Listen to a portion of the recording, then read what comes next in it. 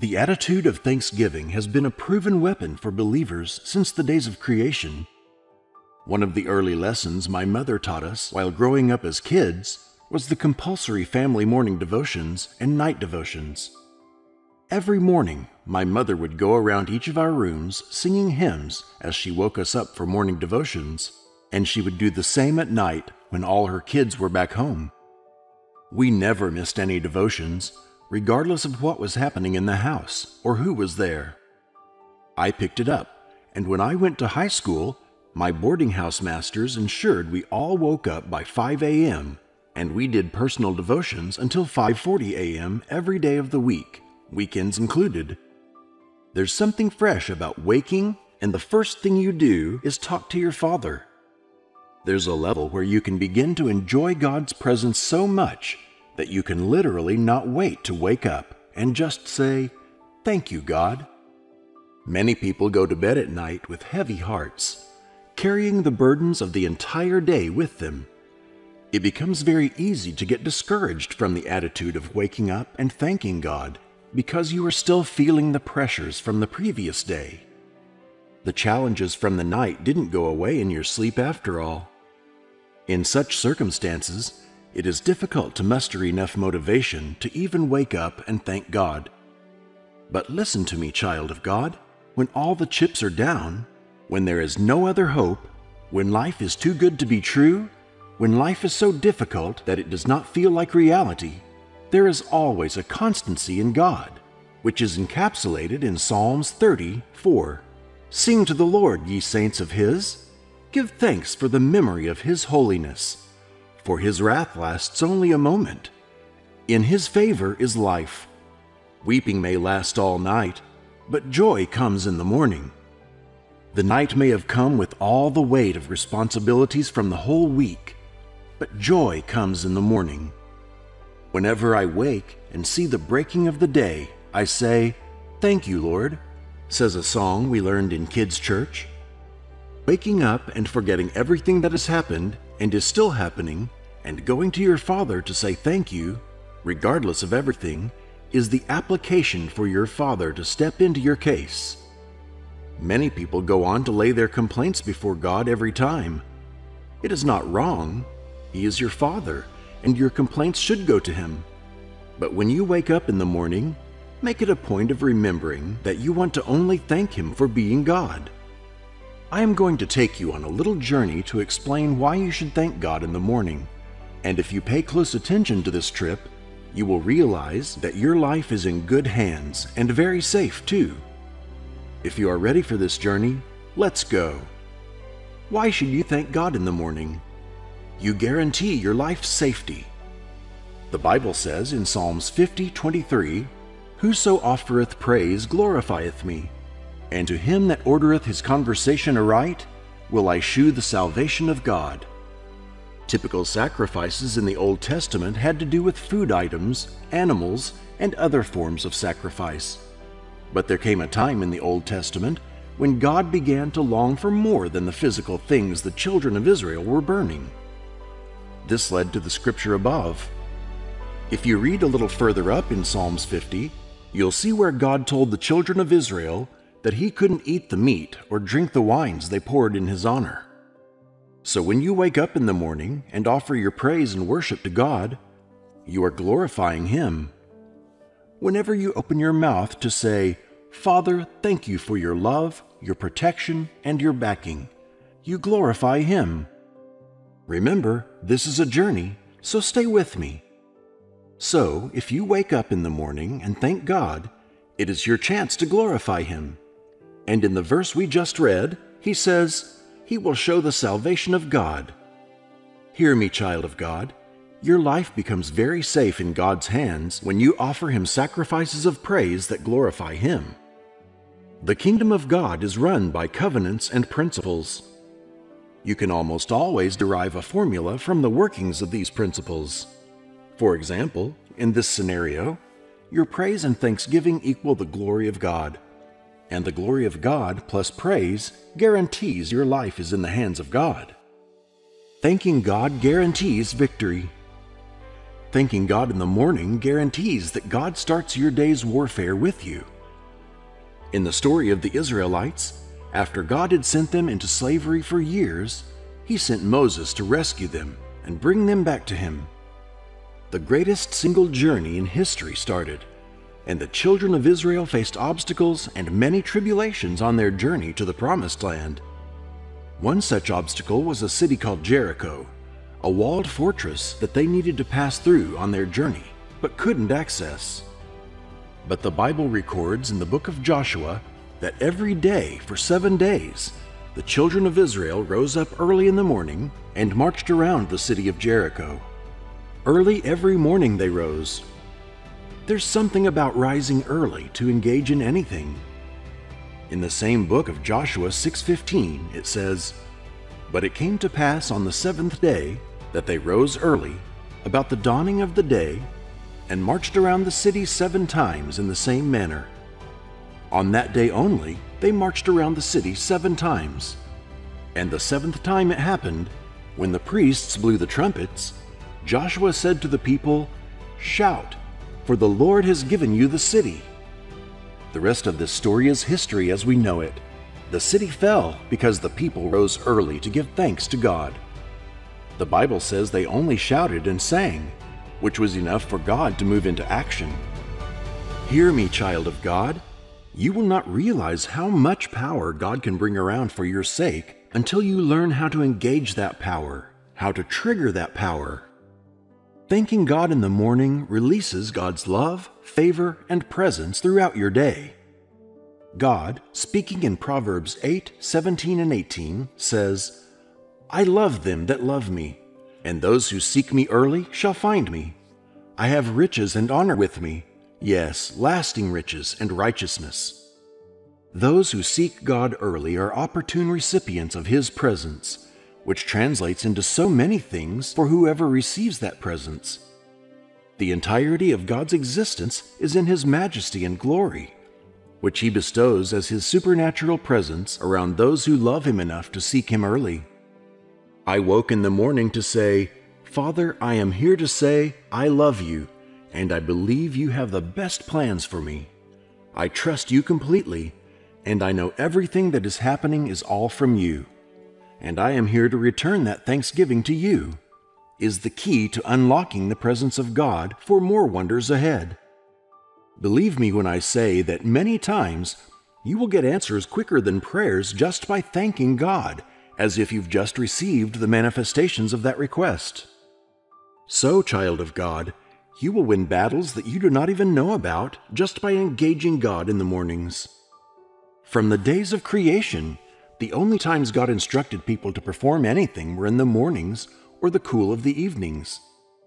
When you wake up and remember everything that poses a challenge to you, and went to bed on your mind, the devil might creep into your thoughts to make you begin to question if God really loves you. If He really loves you, why would you be going through so much right now? But listen to what the psalmist says in this scripture. Psalm 63:1 says, "O God, you are my God. Early I will seek Thee. My soul thirsteth for Thee. My flesh longs for Thee in a dry and thirsty land, where there is no water, to see Thy power and Thy glory, as I have seen Thee in the sanctuary." David, a man who understood the covenant of thanksgiving and rose up early, penned wonderful psalms to God, and it shows how much he was in tune with the principles of thanksgiving. Here's a song by the famous Nigerian pastor, Dr. Paul Enenche, titled, "In a Dry and Thirsty Land," that always blesses our hearts whenever it is played or sung in our gatherings. A song that depicts how God's power, glory, and greatness that we see in our churches become manifest inside of you as a result of the covenant of rising early to seek Him and thank Him. Just like the morning sun, the glory of God rises with us, and the very few people who know the secrets of effortless victories have made it a point of contact to meet with God every morning. Believe me when I tell you that any day I rush off into my day without proper engagement with God in the morning, my days usually do not go as well as they usually would. There are so many battles that your heart cannot even capture them. So many things control reality, and many times they are not even the causes we suspect. But rising up in the morning to give thanks to God guarantees that all those unseen battles are fought for you. That is the realm of effortless victories. The Bible and even God have warned us that there will be battles, and that these battles will not be carnal, and that physical weapons are useless against them. Thanksgiving is a show of humility, meekness, and surrender of the process, the outcome, and the glory to God. When you wake up and you thank God, you are telling Him that you are aware of your inabilities without Him. Then God, speaking in the book of 2 Chronicles 7:14, says, "If my people, who are called by my name, will humble themselves and pray and seek my face and turn from their wicked ways, then I will hear from heaven, and I will forgive their sin and will heal their land." Remember this: the glory of God is carried in His presence, and His presence dwells among the praise of your mouth and your heart.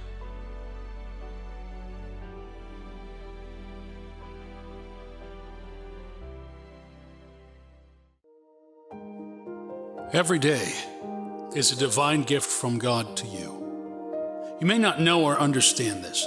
You may not even feel like it. Yet, I want you to never forget this. Every day is God's gift to you. If people had the power to make payments for each day on earth, how long would you live? Only the rich and influential would be alive. Yet, when we all go to bed each night, we close our eyes in anticipation of the coming day. Almost every one of us forgets how special the blessing of opening your eyes again to life is. This is one of the most underrated blessings ever. Many of us would even wake up nagging, complaining, rather than praising. We would wake up thinking about what is before us than even what brought us here. My bills are yet to be paid. Oh, here we go. Another frustrating day to go to work. I am still in pains. My son is still lost. The mortgage is yet to be settled. I am tired of living. People design their day with all sorts of pain and anguish. The effect of this is that it creates a veil through which you see life and approach everything else. So much that, in the face of a reason to laugh, you will only see gloominess. In the face of any opportunity, you see a reason to have your hopes dashed, and so on. Dear friend, this is not living. Waking up each day should be one of the happiest things in your life.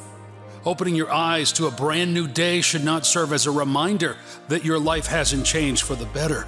Rather, it should serve as a reminder that God is not done with you yet, and there is hope for your future. So much in your life will change if you can wake up this way, seeing God's blessings from the start. Lamentations chapter 3, verses 21 through 23 says, "Yet this I call to mind, and therefore I have hope.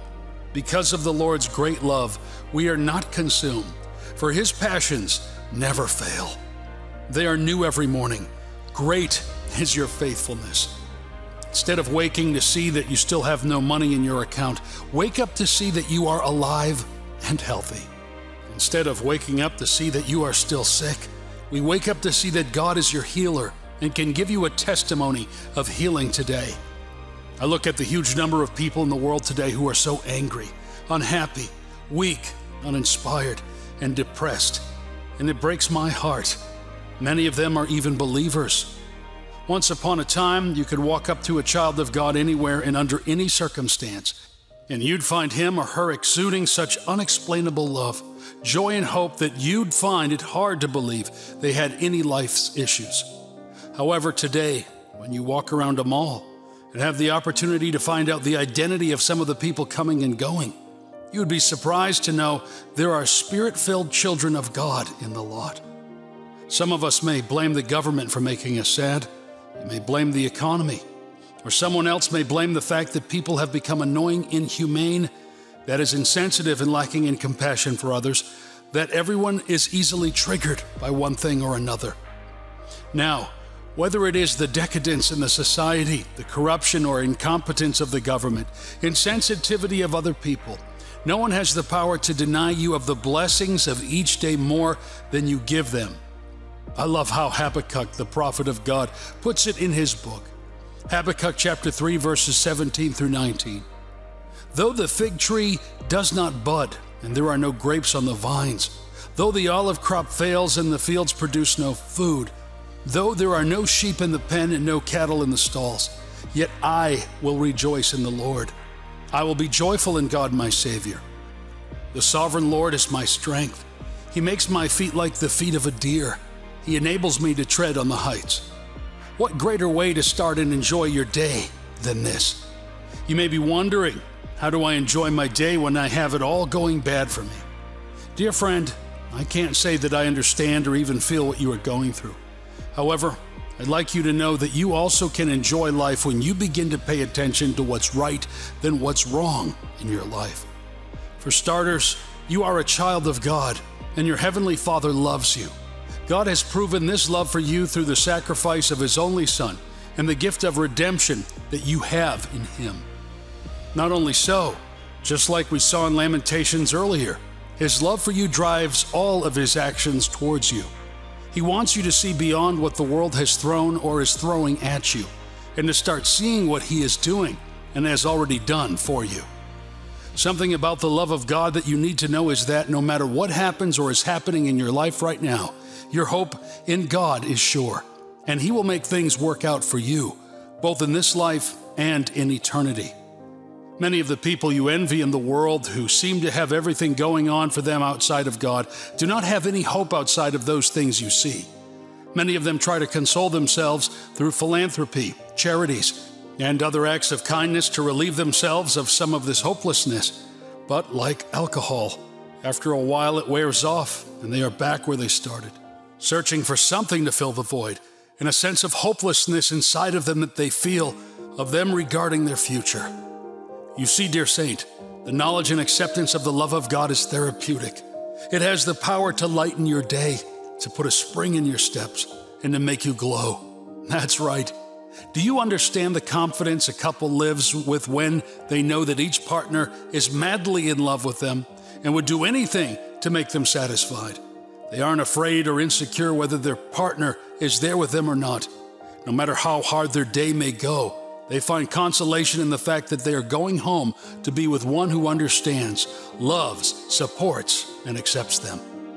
That knowledge alone gives them hope, and that hope gives them strength to overcome whatever you may throw at them. Doesn't this agree with what Paul wrote in Romans chapter 8, verses 28 and verse 35, and Romans 8, verses 38 through 39? He wrote, "And we know that in all things God works for the good of those who love Him, who have been called according to His purpose. Who shall separate us from the love of Christ? Shall trouble or hardship or persecution or famine or nakedness or danger or sword? For I am convinced that neither death nor life, neither angels nor demons, neither the present nor the future, nor any powers, neither height nor depth nor anything else in all creation will be able to separate us from the love of God that is in Christ Jesus our Lord." This is how God wants you to think. This is how He wants you to face your day, knowing that He loves you, that you belong to Him, and He is responsible for you. This should make you get up each morning with gratitude like, wow, what a blessed day it is. God, I am thankful. I could never pay you enough for the gift of life you gave me today. It's another chance to experience you on earth. It is another opportunity to bless my world with the gifts you have planted in me. It is another time to try again when the devil wants me to quit. It is another opportunity to grow again, to meet new people, to share my faith, to learn something new, and more than anything else, to enjoy your love, Jesus. Now, this is how you go out winning. Do you see how this contradicts reminding yourself about your addictions, your pain, your setbacks from yesterday, your offenses from the office, your mounting bills before you? Now, don't get me wrong, that you wake up seeing God's blessings and choosing instead to enjoy the day does not automatically take all your problems away. It does not also mean that you embrace living in denial. Oh no. The believers of old had this conviction in their heart so strong that even when they were dying, they still declared their hope in God's faithfulness for the glory of eternity in Jesus. In other words, we are not afraid to die. In fact, If our circumstances bring us to the point of death, we are willing to face it head on. Why? Because we are convinced that God loves us and what we have cannot be taken from us by something as small as death. We believe that what we have is beyond any comprehension of this life. We belong to a kingdom and a system that plays by a different set of rules. Our heritage is divine, and our hope is unbreakable in the love of God that has been showered upon us. Whatever suffering I may face today does not define the love of God for me or His intentions in my life. No, God's love is greater than that. I won't define it by what I have in this world or not. Paul wrote something like this in Romans chapter 8, verse 18. I consider that our present sufferings are not worth comparing with the glory that will be revealed in us. And so they could face martyrdom without flinching. They celebrated when they were arrested, sent out of their homes, robbed and beaten. They have each other's backs each time. Everyone admired them because they lived like they didn't have any problems, or like all their problems had been solved, which is true, because with Jesus, you have everything you need. Why? Because they knew their God, and the Bible says that those who know their God shall be strong and do great things. How will they do this in their own strength? No, but in the strength of the Lord. Their attitude has made it possible for them to live their lives daily casting all their worries, God, and choosing rather to give thanks and receive everything He has for them for that day. Dear believer, let God be God. Don't try to do His job. You do your part in love. Trust and honor Him. Let Him do His part to love, direct, and take care of you. Let God take the lead, and you will never get lost. Step out today with a different perspective. Enjoy the sunshine as you gratefully look upon it with the eyes God gave you. Enjoy the relaxed feeling as the fresh wind touches your skin. Enjoy each moment as you light up the world with your smile, bringing healing to everyone around you as you go. You will realize that you become more productive when you live like this. Not carefree or depressed, but gratefully appreciating all that God is working in and through you. Wake up today and start living. There is more to your destiny than what you are going through today. Don't draw the curtain yet. Wake up. Start seeing the blessings that God has planted in and around your life. Decide to enjoy them today and watch as everything else begins to fall into place for you.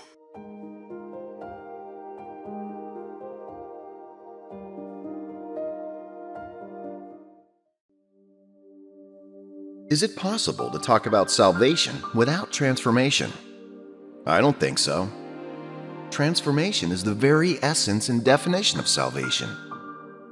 How else do you prove your experience or encounter with Jesus if there's no evidence in your life? Indeed, true Christianity is proven through the accompanying fruits. The Bible says in Ephesians 4:20-24, "That, however, is not the way of life you learned when you heard about Christ, and were taught in Him in accordance with the truth that is in Jesus. You were taught with regard to your former way of life, to put off your old self, which is being corrupted by its deceitful desires, to be made new in the attitude of your minds, and to put on the new self, created to be like God in true righteousness and holiness." True Christianity and the acceptance of the saving grace of God through Jesus Christ sounds like a putting off of the old and a putting on of the new. That is, the replacement of one thing with another. Let me lay a foundation here. The purpose of this message is to take you by the hand and lead you from where you are to a much more intentional Christian life, one in which you live as a true ambassador of God's kingdom and a worthy vessel He can use in a world covered by deceit and darkness.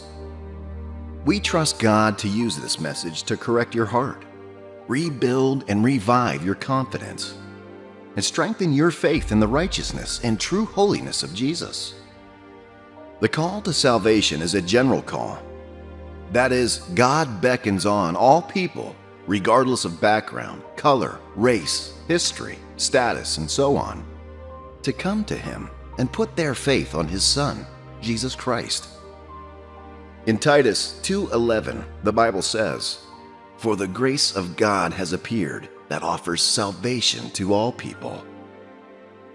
God has set aside one day when He'll judge the whole world and destroy it because of the sin and corruption in it. However, He's paved a way for all to come to Him to be a part of His family, thereby escaping the coming damnation. That's what it means when Jesus told Nicodemus, "Whosoever believes in Him shall not perish, but have everlasting life."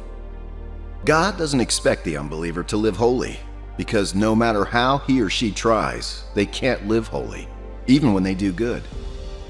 The good acts of a sinner may be commendable, but they can't be called holy before God because it's corrupted by the sinful nature they carry. So, God's expectation of the sinner is not holiness, but repentance and acceptance of salvation through faith in Jesus Christ. When the sinner becomes a saint, God's expectation then changes, because now you have within you the ability to become like Him, holy.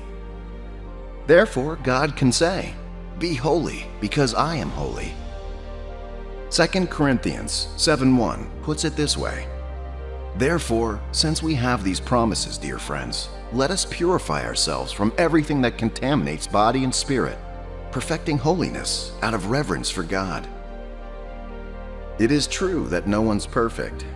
However, each one of us can walk towards perfection.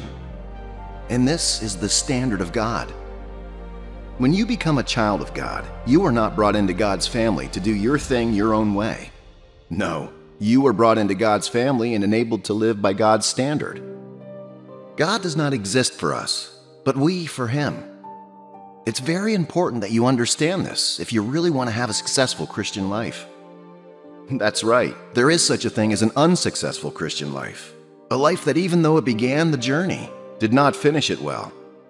Not everyone who begins this journey of faith eventually crosses the finish line in the end. Some will fall by the wayside, others will turn around, and some will turn to other distractions. I pray that you and I will finish well. Does God love us? You know He does. And every action of His is proof of that.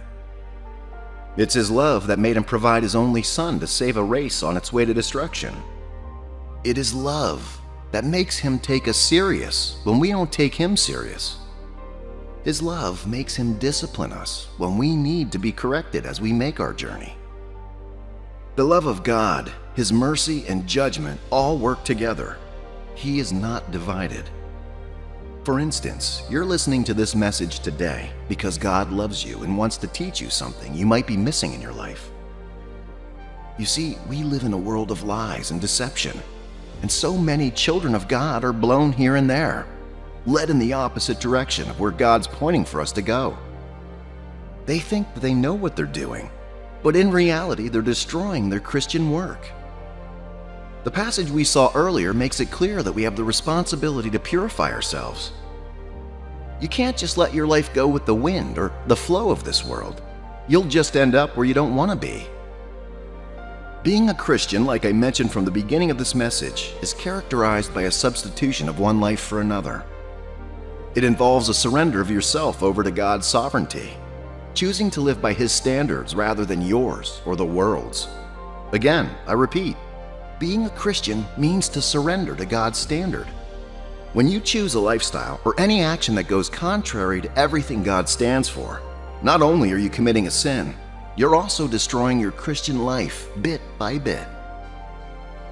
What are some of these destructive habits that can ruin your Christian journey? 1. Attempting to mix the old life with the new. You cannot produce God's fruit or His results by sowing the seeds of the flesh or the world. Galatians 6:7-8. Do not be deceived. God cannot be mocked. A man reaps what he sows. Whoever sows to please their flesh, from the flesh will reap destruction. Whoever sows to please the Spirit, from the Spirit will reap eternal life.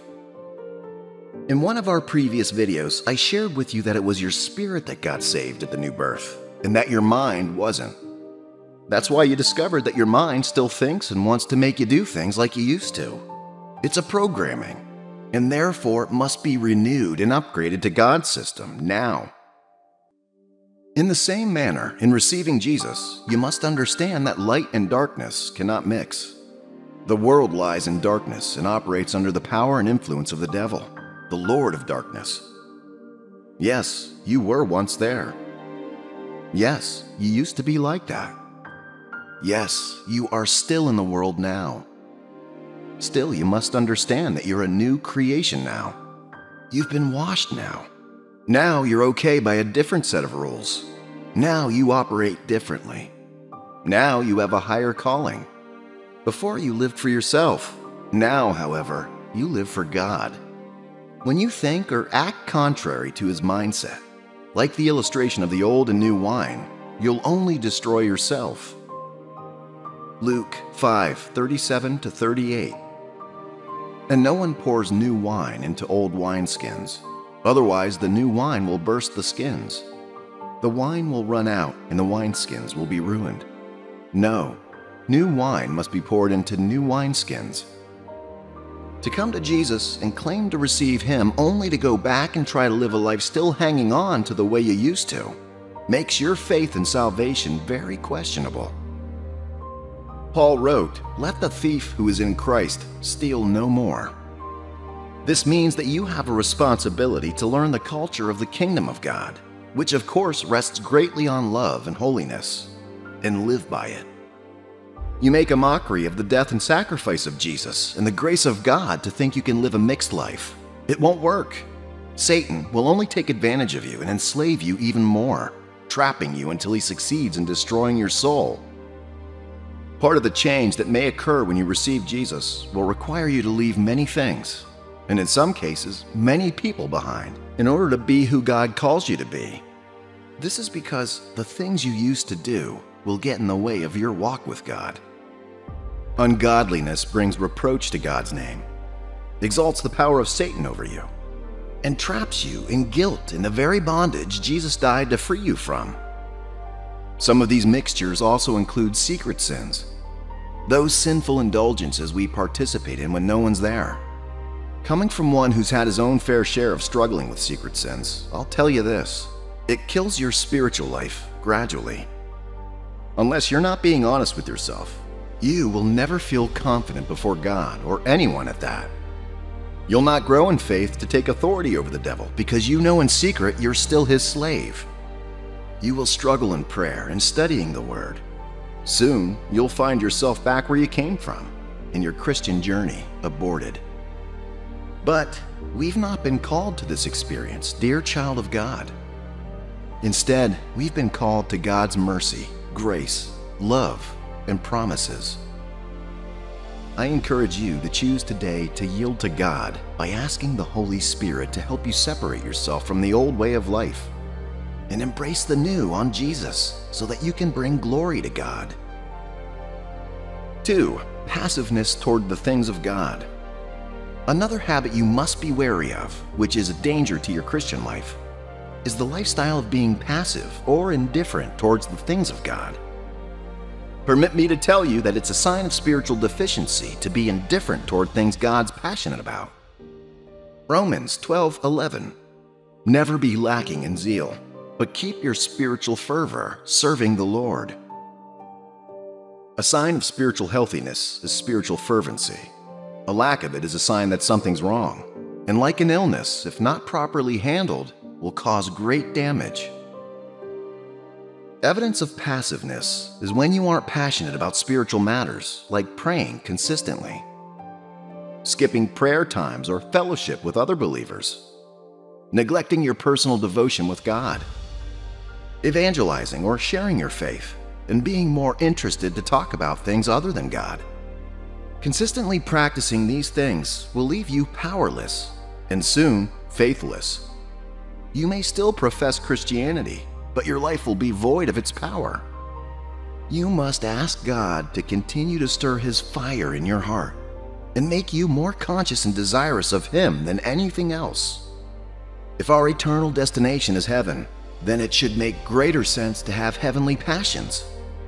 It should make more sense to desire more and more ways to engage with heavenly things than earthly. Don't you agree?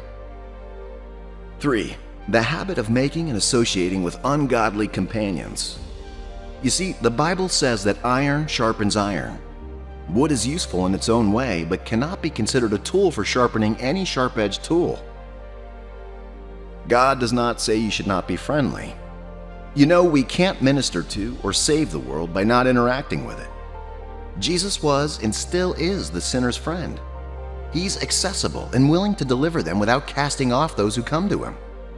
However, he is the sinner's friend. Jesus only calls the obedient saint his friend.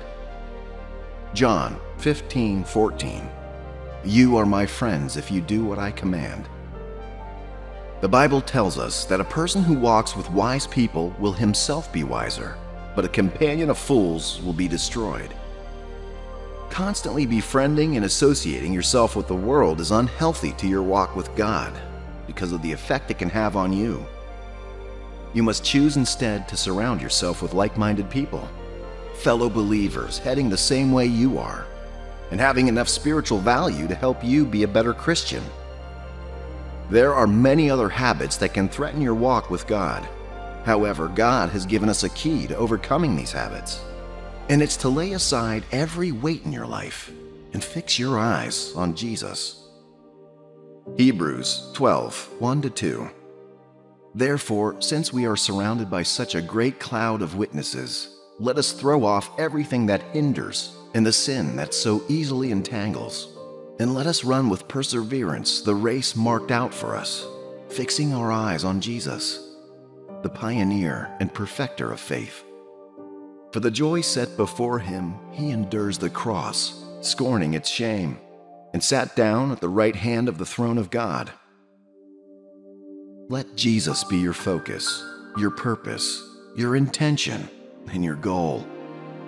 When he's all that matters, everything else will fall behind the shadow. Satan's deception will be exposed, and you will break free. Ask the Lord to help you lay these habits aside and fix your eyes on Jesus until the end.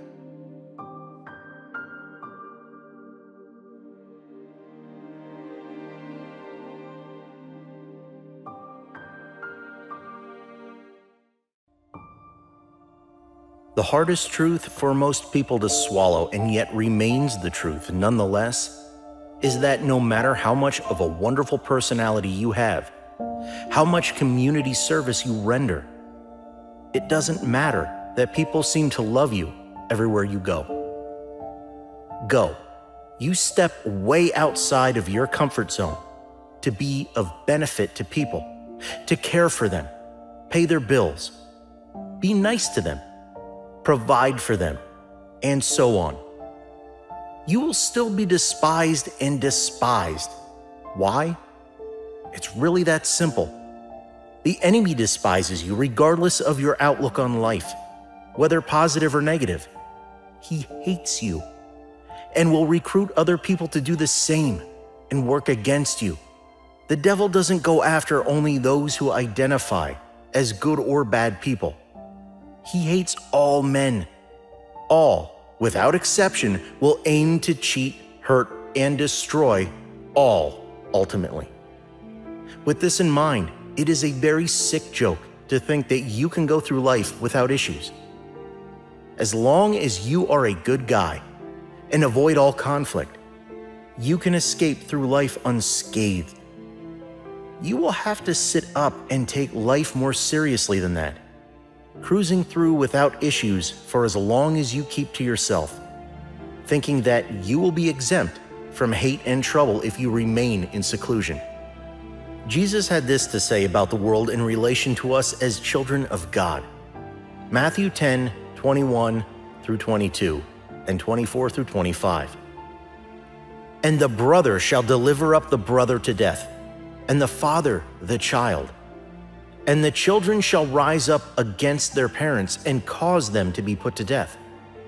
And ye shall be hated of all men for my name's sake. But he that endureth till the end shall be saved. The disciple is not above his master, nor the servant above his Lord. It is enough for the disciple that he be as his master, and the servant as his Lord. If they have called the master of the house Beelzebub, how much more shall they call them of his household? Jesus made it clear that a very distinct line had been drawn between those of the world and those of the Lord. You cannot be of God and be completely accepted in the world. The system, people, and policies will frequently undermine your decision to go all out for God. You are fully aware that your life is wasted if it is not thoroughly wrapped up in God and His Word. This resolution that has been made is then put to the test of time and trials over many seasons of life. You are heavily tested at all levels. You are pressed on all fronts. And you are fought against, insulted, robbed, some hurt, and even some killed or maimed. This is all proof of heavy resistance against the truth of God in the life of a man or woman sold out to God. Jesus was aware of this, and hence He prepared Himself readily at all times, never taking to heart the love of man nor the high praises they sang of Him. He was fully aware of the fickle nature of man's thoughts and actions. He stood unmoved by the insults, the doubts, or commendations of anyone but God. This was demonstrated by the fact that He could be found daily, waiting on God in the hidden crevices of mountains and hills, far from the rights of men. Make time for God to tell him the true worth of his daily work for God. Jesus was given desperately to prayer, for He knew that He deeply needed the counsel of God on all things if He must fulfill God's plan for His life with distinction. You see, the enemy's agenda is to steal, kill, and destroy.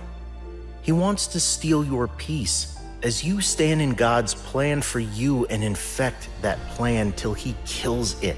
He desires to continue this till He has destroyed the life of that dear Son of God. John 10:10-11. The thief cometh not, but for to steal, and to kill, and to destroy. I am come that they might have life, and that they might have it more abundantly. I am the good shepherd. The good shepherd giveth his life for the sheep. Jesus is the opposite of this. He has come to give you life and to satisfy that life with good things. Jesus, aware of the plan of the enemy, desperately clung to God in prayer. If He had to be safe from the attempts of His enemies to trap Him, using His words and tricks, He had to wait on God to give Him the wisdom to avoid these traps. In one such encounter, the wisdom God gave to Jesus to answer these evil men was so profound that it ended such attacks against Him. Matthew 22:35-46. Then one of them, which was a lawyer, asked Him a question, tempting Him and saying, Master, which is the great commandment in the law?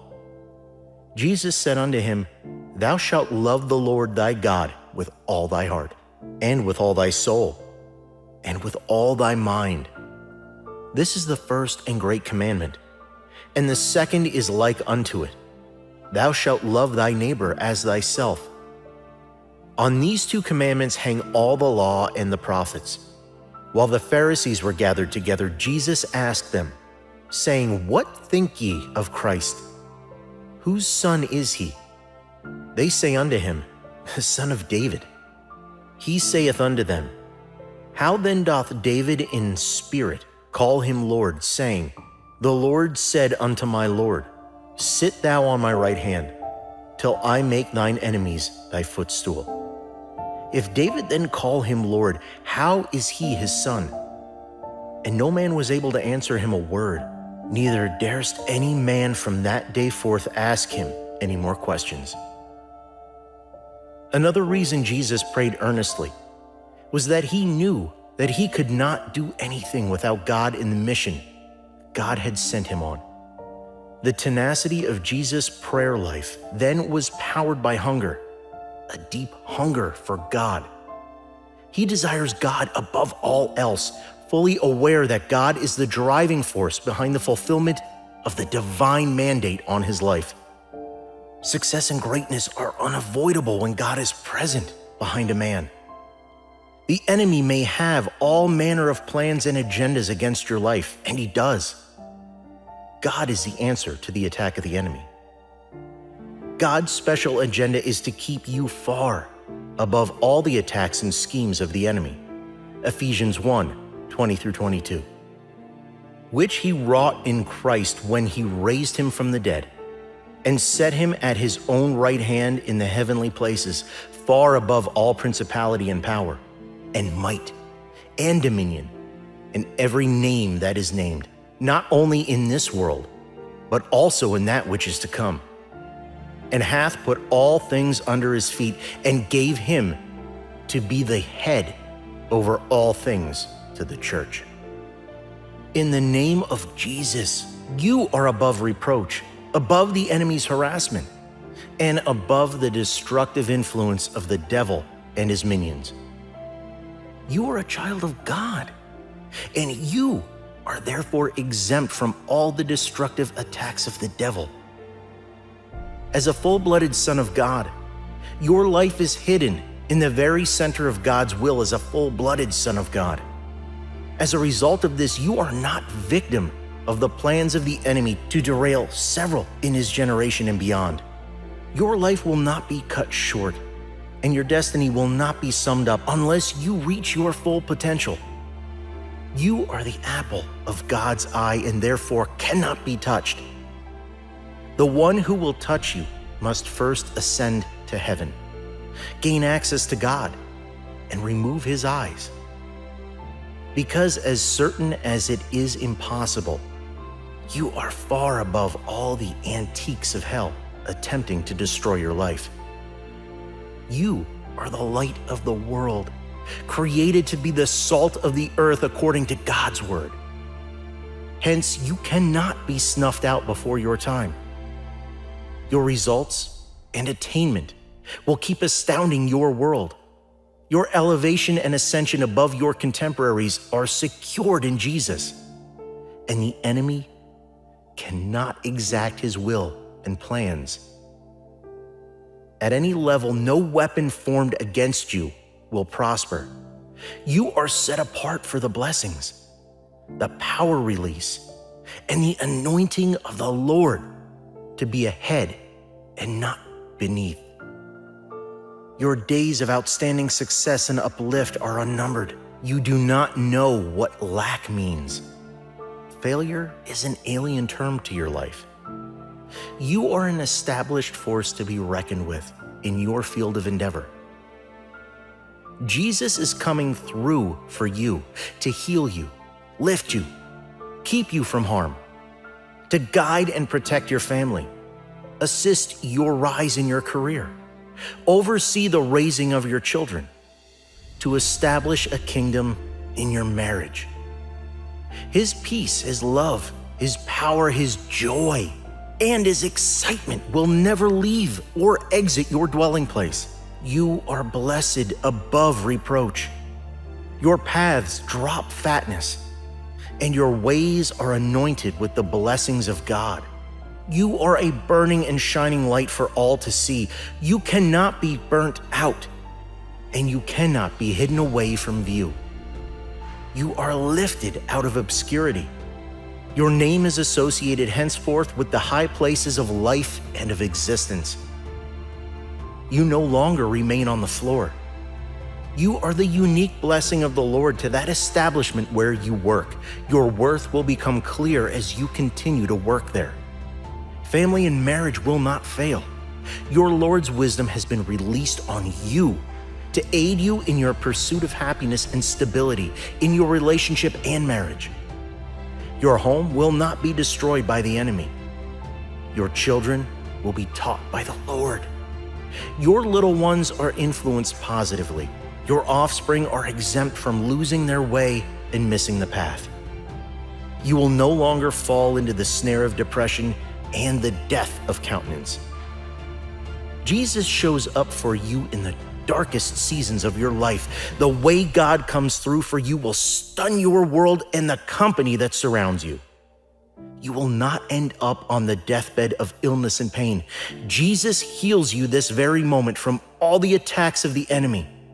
You are free from all the yoke of the enemy now in Jesus' name, all the devil's petty schemes.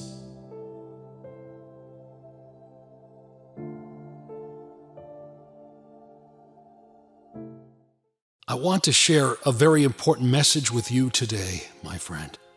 This message is about a special kind of relationship in your life. Relationships could be an amazing gift or a destructive weapon in your life. It is true what the Bible says in Ecclesiastes chapter 4, verses 9 through 12. Two are better than one, because they have a good return for their labor. If either of them falls down, one can help the other up. But pity anyone who falls and has no one to help them up. Also, if two lie down together, they will keep warm. But how can one keep warm alone? Though one may be overpowered, two can defend themselves. A cord of 3 strands is not quickly broken. Look at the wonderful benefits of having a healthy individual in your life. I honestly believe that things are easier when we have the right person or persons in our lives. If you have that one person in your life who sees you for who you truly are and still love, appreciate, and support you still, you are truly blessed. And indeed, God wants you to have such people in your life. There are different kinds of relationships that define us. The old saying, "Show me your friend, and I will tell you who you are," still holds true today. The thing is this: the kind of person or persons you have in your life will have an influence, directly or indirectly, on how far you go in destiny with God.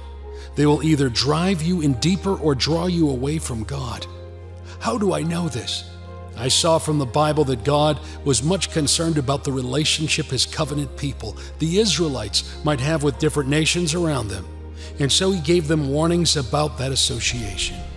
Of course, they would disobey those warnings and face the consequences. Yet, that did not stop God from speaking to them about it. God went as far as even warning the Israelites not to intermarry with those nations because they were idol worshippers and would most likely encourage the people to turn to their idols as well. This brings me to the center of my message today. There is a special person God wants you to have in your life. This person will end up becoming your spouse and helping you build a godly home where godly children who would represent the kingdom of heaven on earth will be raised. God, being so concerned about you, is about to use this video to teach you the signs that someone may or may not be the right one for you in marriage and what you must do about it. It is not just about loving someone alone or wanting to be with him or her. There are other factors that you must see as well. If you build marital relationships on feelings or excitement alone, don't expect it to last or be God's conduit into the world. Solomon's story is a perfect example of what can happen to a person if you marry the wrong person. King Solomon, however, loved many foreign women besides Pharaoh's daughter, Moabites, Ammonites, Edomites, Sidonians, and Hittites. They were from nations about which the Lord had told the Israelites, "You must not intermarry with them, because they will surely turn your hearts after their gods." Nevertheless, Solomon held fast to them in love. He had 700 wives of royal birth and 300 concubines, and his wives led him astray. As Solomon grew old, his wives turned his heart after other gods, and his heart was not fully devoted to the Lord his God, as the heart of David his father had been. He followed Ashtoreth, the goddess of the Sidonians, and Moloch, the detestable god of the Ammonites. So Solomon did evil in the eyes of the Lord. He did not follow the Lord completely, as David his father had done. On a hill east of Jerusalem, Solomon built the high place for Chemosh, the detestable god of Moab, and for Moloch, the detestable god of the Ammonites.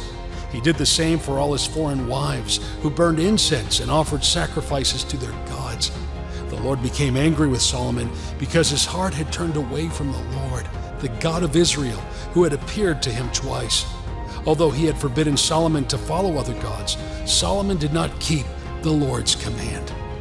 Because to Solomon's wisdom and wealth, he became very popular among the nations, and everyone wanted to be in his favor. Most kings and leaders gave their daughters to him as gifts to seal their national diplomatic treaties, combined with the ones he married by himself because of his lust for much women. Solomon soon had a large harem of 700 wives and 300 mistresses. Solomon's untamed desire for much women plunged him into spiritual decadence. These women were idol worshippers, and they all came into their marriages with their idols. Soon they were requesting for their husband's support in worship, and Solomon gave in. He had built God's temple. Now he was building temples for idols all over the land for his wives, and soon his own heart turned too. Let me quickly state this first. I know we live in a world where marriage is not a big deal, and almost everyone, including some Christians, scorn at its sanctity. Our society has taken away the original divine definition of the marital covenant and replaced it with its own convenient definition, and many of us have bought into it because it suits us. To many individuals today, the marriage is just a legally binding relationship between two people with a strong emotional connection or some form of contract in place meant to satisfy a particular goal, a goal which, once met, nullifies the marriage like it was nothing. The marriage has been reduced to something anyone can do when they feel like it, and when they no longer feel like it, they could go their separate ways. However, dear saint, marriage is much more than that. It is God's business, His very own institution, where He continues to raise and increase His army on earth. We were told in school that the family is the smallest unit of society. It is a fundamental part of the society and nation building. Whatever decadence reigns in the families in a nation will reign in that nation at large. Why? Because the nation is made up of the family. I pray that you will listen to God's ultimate instructions regarding your choice of a partner and obey whatever He asks you to do. It is a good thing to find someone you want to spend the rest of your life with. God created us for interaction. He also made us with emotions so that we can connect with each other in intimate ways. However, when it comes to the subject of something as serious as the right person for you, then you must learn to know when God is trying to tell you that this is not the one or this is the one. Proverbs chapter 18, verse 22. He who finds a wife finds what is good and receives favor from the Lord. Remember what I said about making your journey easier and sweeter because of the right person in your life. Your first greatest companion is your spouse, and so you must be extra careful when it is time to make the decision. Here are 4 signs that someone is not the one for you to get married to. Number 1, they are not born again. The child of God has no business getting involved with the child of the devil, no matter the attraction. You must never forget that you are light, a child of the light, and they are darkness, under Satan's dominion, until they become saved. You may be friends with them to give God an opportunity to save them, but to become intimate with them and walk towards a marital relationship is a risk you should not take. 2 Corinthians chapter 6, verses 14 through 16 says, "Do not be yoked together with unbelievers, for what do righteousness and wickedness have in common? Or what fellowship can light have with darkness? What harmony is there between Christ and Belial? Or what does a believer have in common with an unbeliever? What agreement is there between the temple of God and idols? For we are the temple of the living God. As God has said, I will live with them and walk among them, and I will be their God, and they will be my people." Many Christians have been greatly wounded, while some have not survived the error in this kind of decision. This should be one of the first things to look out for in someone you intend to allow into your personal space. Are they saved? Do they believe in Jesus Christ? Have they surrendered their hearts to Jesus as children of God? What belief systems do you share in common? What is the likelihood that tomorrow they won't turn back on you tomorrow because they were truly never saved? By being saved, I don't mean they are able to quote the whole Bible from cover to cover. This may be great, but it isn't the main yardstick. Are they saved enough that they exalt Christ in their lives above themselves, their desires, and above anyone else? If you can answer this question in the affirmative, then they have passed. But if not, they must reconsider their relationship. Don't forget Solomon and his wives. Number 2, They are not interested in the things of God and do not encourage you to become who God wants you to be. This is another big sign to watch out for as a child of God who honestly loves and wants to follow God all the way. And by this, I mean a serious Christian. You must check their interest in the things that interest you, which is the kingdom of God and His righteousness. Colossians chapter 3, verses 1 through 2 says, "Since then you have been raised with Christ. Set your hearts on things above, where Christ is, seated at the right hand of God. Set your minds on things above, not on earthly things." Does this person have their eyes on heaven? How do they respond when you talk about the Bible, going to church, sharing your faith, obeying specific commandments that go contrary to popular culture, and so on? Do they prefer doing other things and consider God as just a diversion to answer as a religious preference? Beloved, in this day and time, you don't just need someone with the profession of Christ, but one with the possession, not just one with the words, but one with the fruits. You need someone who will be strong for you in the day of adversity when your own strength cannot carry you. You need someone who would at least support the visions God lays in your heart. There's no point being with someone and then traveling life's path alone. You cannot afford to miss this, my friend. Ask the Lord to help you notice this in time so that you do not waste your time, your strength, nor your resources on the wrong person. Number 3, they try to seduce you to sin with them. Another serious sign is the sign of seduction to sin. I know that we all can be tempted to sin, especially with someone who we truly care about. However, the fear of God must be the center of our romantic relationships to help us honor Him with our bodies. The Bible has told us that our bodies are God's temples, and we must honor Him with them no matter what. Therefore, a sign that someone is not right for you is that he or she consistently tries to make you break this commitment to God. Hebrews chapter 13, verse 14. Marriage should be honored by all, and the marriage bed kept pure, for God will judge the adulterer and all the sexually immoral. Whoever tells you that unless you fornicate with them, they will leave you is not the right person for you. Let them go. You must not displease God to retain anyone in your life. If you do that, you kick God out of that relationship, putting yourself at risk. It pays to wait, being willing to pay that price. You will not regret keeping your body for the right person. Whoever does not respect that does not deserve to be in your life. Number 4, they are abusive towards you, risking your mental, financial, physical, emotional, and spiritual health. There's no excuse for abuse. This is a sign of a lack of the fear of God and of danger ahead, and you must take it seriously. Don't play around it. The right person will cherish and protect you. The wrong person will use and abuse you. The right person will appreciate you, trying their best to assure you of security. The wrong person will only bully you, make you feel less of who you are, and hurt you again and again. Once you notice these things, fear, anxiety, insecurity, timidity, or any form of danger or bullying, please, for your own good, consider it a sign that this is not the one for you. Do not try to endure it and get married to them. It is too high a price to pay. How do you get these signs? Draw nearer to God. The closer you are to God and the more you practice listening and obeying His instructions, the easier it will be for Him to speak to you and for you to hear and obey. Your safety, fulfillment, and peace is in your obedience to God's instruction. I pray you will be numbered among those who got this thing right. In Jesus' name, amen.